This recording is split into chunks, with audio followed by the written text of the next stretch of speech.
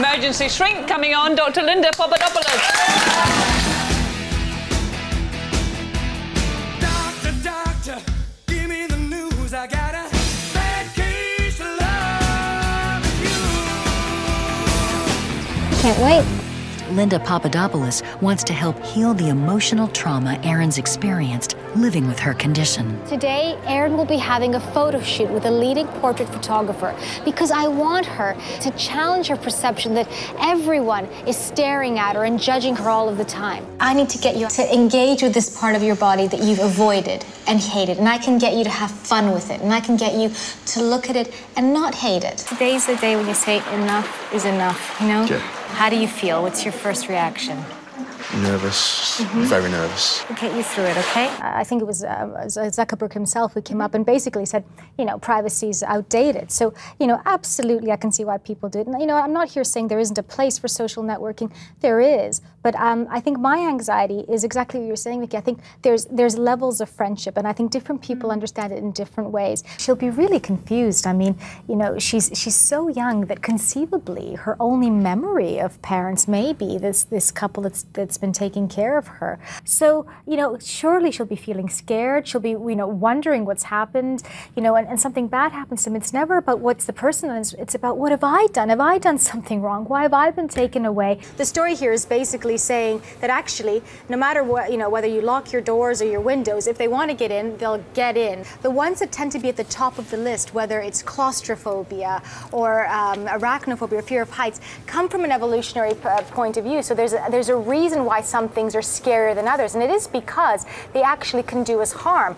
And My and point, Eamon, exactly. There we go. There you go. Case rests. That's it. That's all we need to know. Joining us now are relationship experts Linda Papadopoulos and Matt Titus. Why do we hold these men up to be moral beacons? He hits a ball with a club. I have a real issue with that. He's a sportsman. There's going to be a lot of guys going, do you know what? That's kind of cool. We all get him. And there's going to be, you know, and that's the sad truth. If a woman did this, she'd lose a lot more sponsors. I'll tell you that. Very interesting. Very interesting. I don't agree with that, though. You got to keep. You wouldn't. Linda wants a body image education programme rolled out in schools across the country. What we're trying to do is to go into schools and adapt a part of the curriculum so that it addresses young people's self-esteem.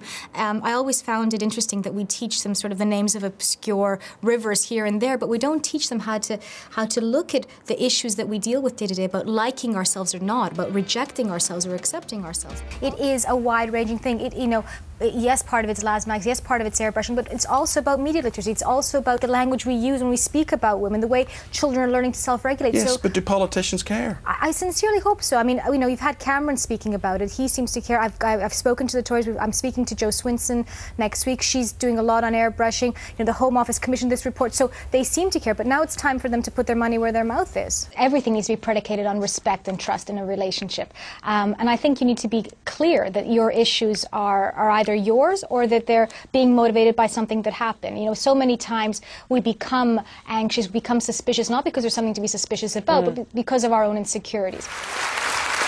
That's opinion. Here are the facts. During a recession, there's an increase in domestic violence, there's an increase in suicidal ideation, there's an increase in depression, there's an increase in disorders including OCD and anxiety disorders.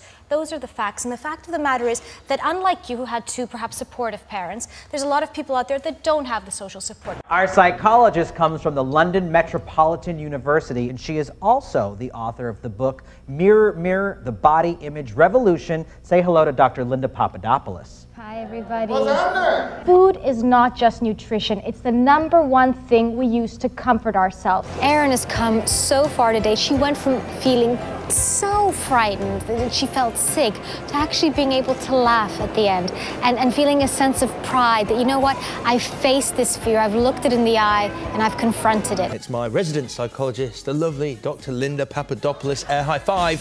Boom.